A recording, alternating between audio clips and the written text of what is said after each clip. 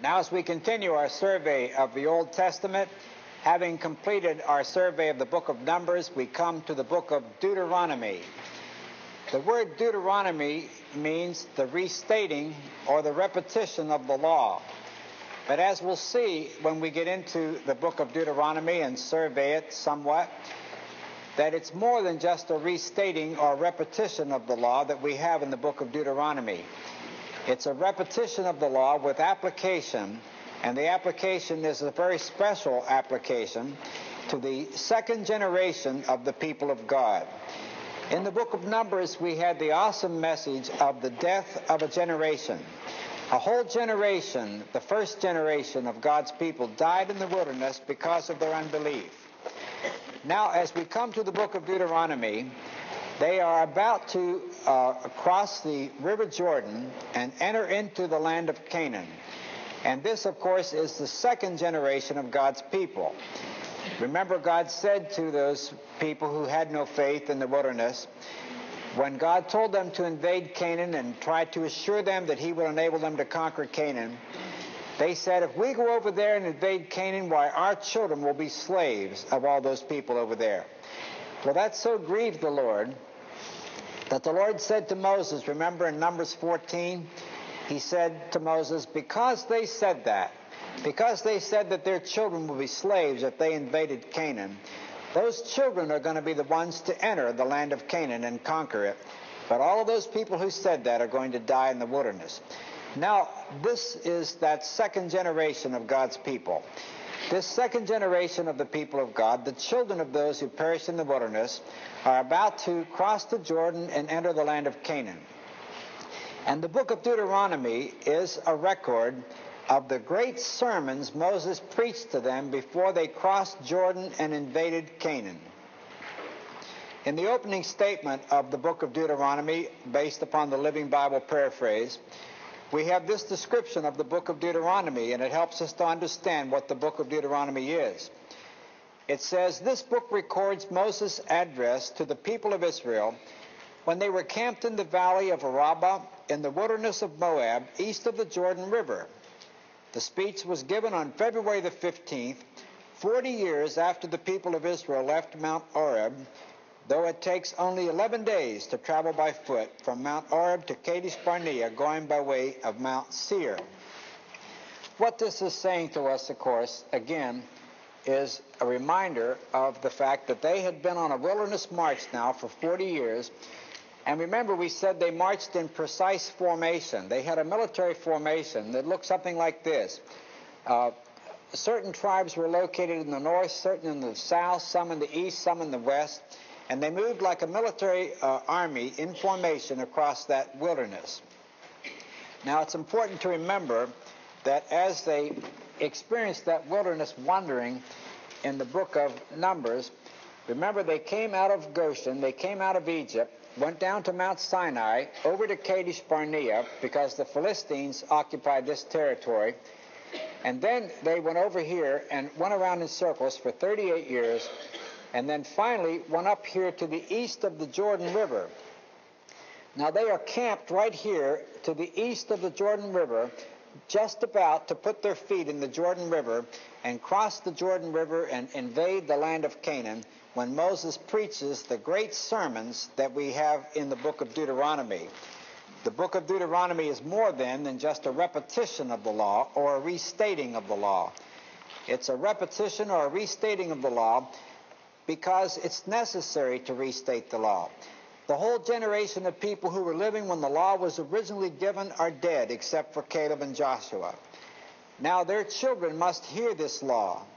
And before they invade Canaan, Moses wants to make sure, as his last act on earth, he wants to make sure that they hear this word of God that God gave him on Mount Sinai. Now, again, to continue the allegory of salvation through these first books of the Bible, Genesis gives us the beginnings of our salvation. Exodus pictures our deliverance from slavery or bondage.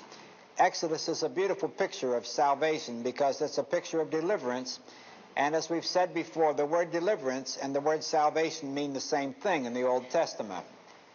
The book of Numbers was that awesome account of how they did not come out of the bondage of Egypt and invade the land of Canaan, which is what they should have done and what they could have done. Allegorically, we've said several times now, that's a picture of the fact that when we are delivered from our sins, we're supposed to enter into life more abundantly. The promised land of abundant Christian living, with all of its blessings, with all of its charisma, with all of its spiritual gifts. We're supposed to enter into that. But many of us do not. We go around in circles for 40 years like they did in the book of Numbers. Now let's assume, following the allegory a little bit further, that we've had our wilderness wandering experience, and we have come to our senses, and we do want to get from God everything he has for us. And we're about to enter into it. Now, the book of Deuteronomy is filled with messages for someone just like that. Someone who has decided to become part of the committed minority and not part of the apathetic majority. Someone who has said, God, I want to get it all. I'm sick and tired of the wilderness wandering, and I want to enter into everything you have for me. Now, the book of Deuteronomy is for you, if that's where you are, because the book of Deuteronomy is a book of exhortations to somebody who's about to go get it all. And the exhortation is, make sure you do get it all. This is the theme of the book of Deuteronomy.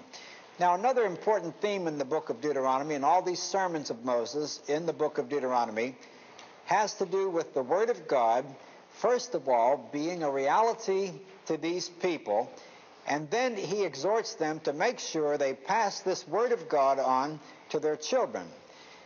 God wants a people who will love him with all their being. And he wants a people who will obey his word with all of their being. Now, the exhortations here in the book of Deuteronomy will say again and again to these people, make sure you obey God. And make sure you love God with all your being. And make sure you communicate to your children these values about loving God and loving and obeying God's word. I believe each book of the Bible has a definitive chapter. Just as Numbers 14 was a definitive chapter in the book of Numbers, I believe the 6th chapter of Deuteronomy is a definitive chapter in the book of Deuteronomy, because this great sermon of Moses in Deuteronomy chapter 6 is definitive. It gives us a picture of what all the other sermons are about. Not only does the content of the sermon set the pace for all the other sermons in the book of Deuteronomy, but the objective of this sermon is also like the objective of all the other sermons. Now, in Deuteronomy chapter 6, especially verses 4 through 9, you have what the old rabbis have always considered the greatest sermon Moses ever preached. In fact, this is considered Judaism's basic confession of faith, this passage of Scripture in Deuteronomy chapter 6. Here's the heart of it. Hear, O Israel, the Lord is our God, the Lord is one. And you shall love the Lord your God with all your heart and with all your soul and with all your might. And these words which I am commanding you today shall be on your heart, and you shall teach them diligently to your sons, and shall talk of them when you sit in your house, and when you walk by the way, and when you lie down, and when you rise up. And you shall bind them as a sign on your hand, and they shall be as frontlets on your forehead. And you shall write them on the doorposts of your house and on your gates. Now, there's more to the sermon than that, but that's the heart of the sermon, which I believe is the heart of the book of Deuteronomy. What Moses is really saying to these people just before they cross the Jordan and invade Canaan is this. Listen, God has called you to be a people who love him with all your being. Now, in order to express your love for him, you must obey his word. In order to obey his word, you have to know his word. Now, God wants your children to be a generation of adults one day who will love God with all their being. And in order to love God with all their being, they must know his word and they must obey his word. Therefore, I'm charging you, first of all, see to it that you love God with all your being and that you know and obey his word, and make sure that you pass these values on to your children. You see, what he's really telling them is how to nurture their children to be people who love God and obey God. And he spells out here a process, an educational process, within the context of which this miracle is to take place. How can parents see their children become adults one day who will have their spiritual values and love God and obey God. That's what this sermon, this great sermon, is all about. Now, as you look at this educational process described by Moses here, it's an educational process that rests upon 4 foundations.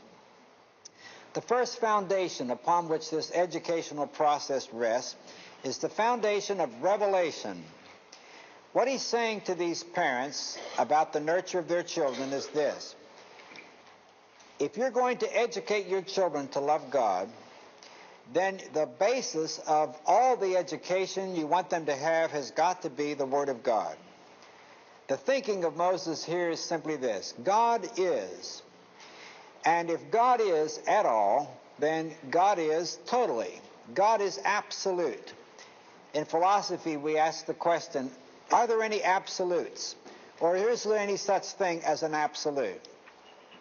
Now, Moses is saying here, as he tells us about this educational process, God is your absolute. God is absolute. And this absolute God has said something. Now, anything that an absolute God says is absolute. Therefore, if an absolute God has given you an absolute word, then there are such things as moral absolutes that you ought to teach your children. The idea of his thinking here is this: there's an absolute God, there's an absolute word, and therefore there's an absolute way that your child should go. The scripture will say later, train up a child in the way that he should go, and even when he's old, he will not depart from it. Train a child in the way he should go. Is there a way that a child should go? Many people debate that. Moral relativity says, well, it's all relative. There are no absolutes.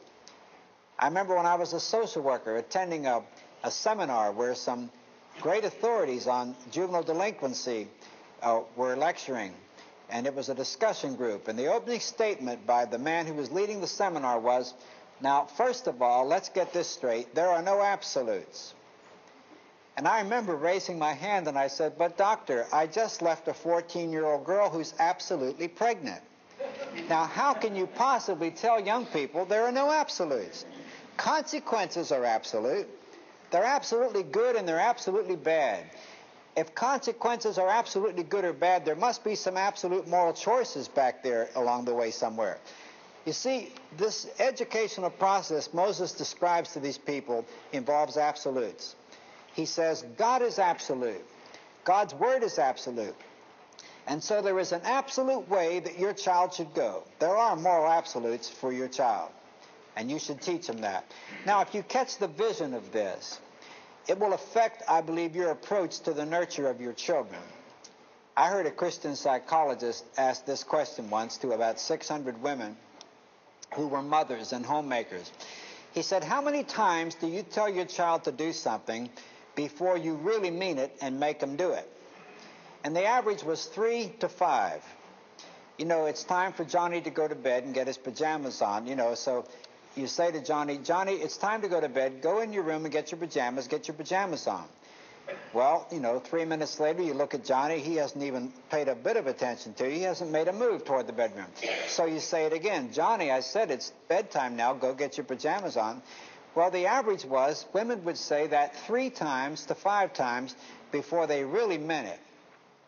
When they really meant it, they would probably scream or just, jump up out of their chair and snatch him up and take him in the bedroom or something, Now, little Johnny is a genius at ignoring the first 4 if he knows you always tell him 5 times before you mean it. He just ignores the first 4. He knows you don't mean it, not with that tone of voice. I came from a family of 11 children, and our mother wasn't even 5 feet tall. And I believe just the sheer economy of her time and energy made it necessary for her to learn some things about the nurture of children. She never had a course in psychology. But she never repeated a directive. She told us 1 time. And if we didn't do it, she never repeated the directive. She always acted. There was action to follow up, that first directive. Now, that's pretty good discipline, I believe, because if you think about it, if this directive I'm giving my child, even if it's just go into your bedroom and get on your pajamas, if that's coming from this perspective, there's an absolute God, Johnny, and this absolute God has given us an absolute word. And that means there's an absolute way for you to be raised. And he's charged me with the responsibility to train you up in that way. That means there's an absolute walk, Johnny, from here to the bedroom. And that's not open to debate. I'm not going to argue it with you. I'm not even going to repeat it. I'm just going to tell you one time. You see, the educational process Moses describes here is based upon revelation, the Word of God. I'm amazed as I look up the charters of great universities in this country. For instance, you look up the charters of some of our oldest universities and look in those charters for the founders of those universities to express the purpose of that university being founded.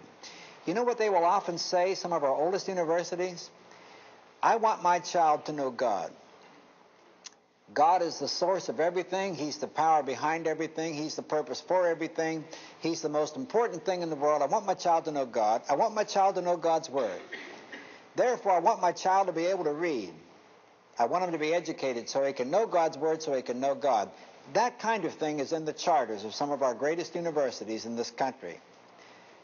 Now, it's, of course, sad to say that many of those universities today don't teach the Word of God or anything that's absolute, but that's still in their charter. The foundation of this educational process described by Moses is the Word of God, the absolute Word of an absolute God. Now, a second foundation upon which this educational process is based, is responsibility. Who has the responsibility for the nurture of these children? As Moses charges these people who are about to cross the Jordan and invade Canaan, according to his perspective in this great sermon here, who has the responsibility for the nurture of the children? A lot of people think the responsibility for the education of the children is the state's.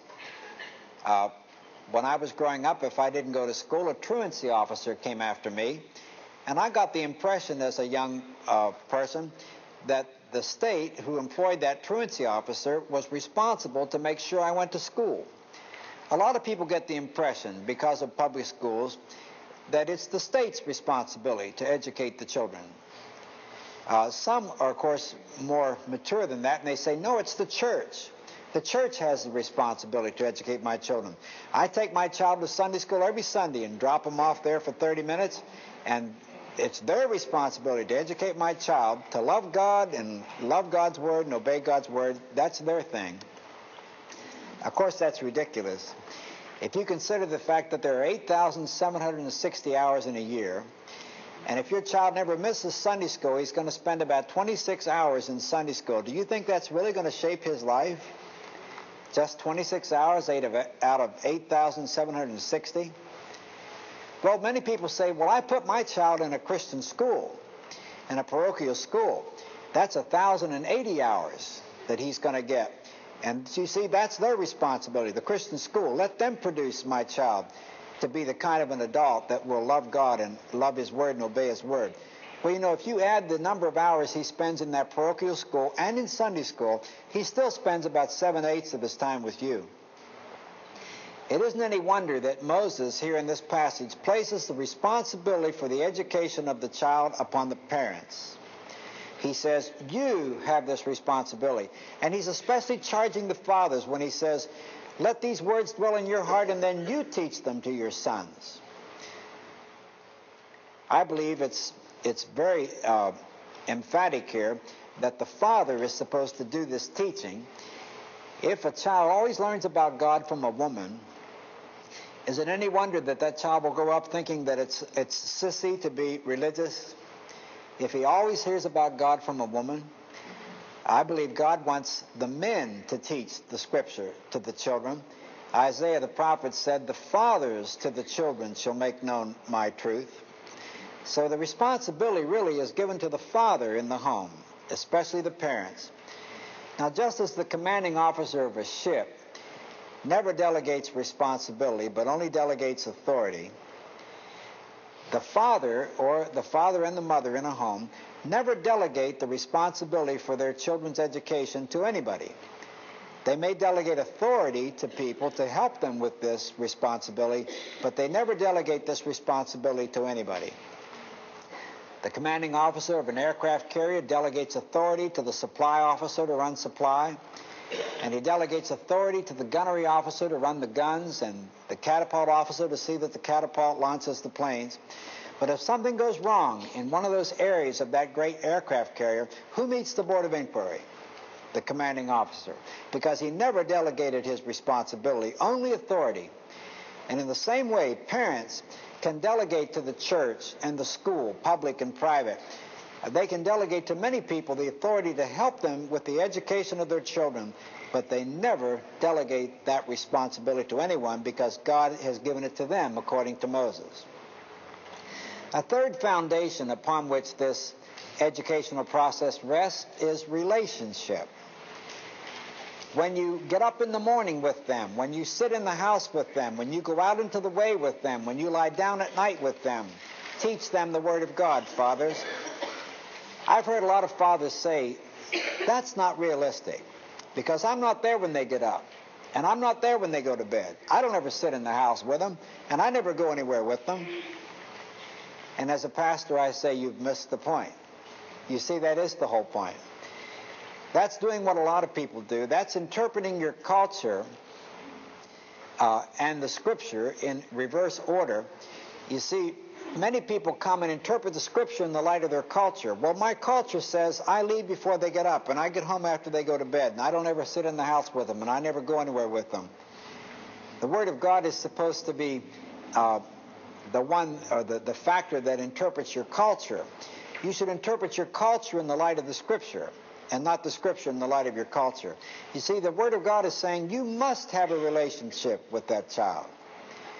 Many times when a young man becomes a young adult, the father and the son have what they used to call a generation gap. There's a generation gap between me and my son. I just don't understand him. And if you get into that, it really isn't a generation gap.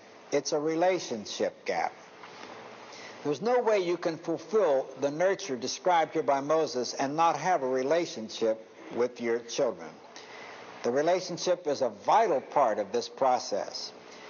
I don't think we have any idea as men how important the time we spend with our children really is.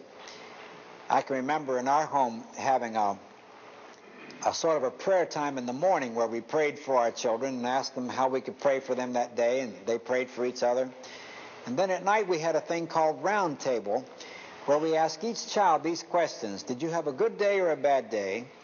What was the best thing or the worst thing that happened to you today? And do you have anything you want to ask or show or tell? Well, one night my youngest son, who had just started school, had a picture under his chair. We said that they had to bring it to the table if they were going to show us something. So under his chair he had this picture he had drawn in school that day. And he held it up. And my wife is a teacher, and she trained me not to say, what is it? But to say, tell me about it. So I said, tell me about this picture, Dwight. He had just started kindergarten. He said, well, the teacher told us to draw the greatest thing that ever happened to us in our whole life. And so this is what I drew. Now, what he drew was this. I had gone out to jog a few months before he started school, in that summer before he started school. And as an afterthought, I put him and his little sister in the back seat of the car and sat them on the steps of a health spa. And I said, I'm going to run around this building and you count my laps. And so as I jogged around the building, they would sit on the steps there and count my laps. Now, 2.5 months later, he goes to school and they ask him to draw a picture of the greatest thing that ever happened to him in his whole life. And he said, my daddy took my sister and I to the health spa, and we sat on the steps and counted how far he ran. And that was the greatest thing that ever happened to him in his whole life. I don't think we have any idea, especially as men, how important it is that we spend time with our children. And if you understand this educational process, relationship is a very important foundation in this process. The fourth foundation upon which this process of the nurture of children is based, I call reality. Notice Moses says, let these words dwell in your heart. You love God with all your heart, and then teach these words diligently to your children. Don't miss that. You see, we do not communicate or convey to our children our lectures about values. We communicate our values to our children. If you want to know what your values are, Jesus said, show me your treasures and you'll show me your values. Show me your values and you'll show me your heart. In plain language, what that means is, show me your check stubs for the last 5 years. And show me your old used calendars for the last 5 years. Show me how you have spent your time and your money and your energy. You'll show me your values if you do that, and you'll show me where your heart is if you do that. That's the kind of thing that we convey to our children. Not lectures about values, but values. I remember jogging with one of my children one day. She was a girl who was very, very industrious. I remember when she was a baby, I was very, very busy putting in 18-hour days as a busy pastor. One morning at 6:30 when I was shaving, she was wearing diapers. She was about 18 months old, and she came up and handed me my hat. And what she was saying was, you know, you're just the guy who scrapes that white stuff off and then puts the hat on and leaves. Well, here's the hat. You know, here's the next thing. Well, years later, she was very active in school and had such an active schedule, she was coming down with migraine headaches all the time. My wife asked me to get with her and talk to her about her schedule. So as I brought up the subject of her schedule while we were jogging, I said, you really do have a full schedule, don't you, Cindy? She said, oh, I'll tell you, Pap, I learned that from you. She said, I've been watching you for 20 years, and you're up at 6 o'clock in the morning, and you're gone, and you come back. Well, you see what had happened there? My lectures about values were meaningless.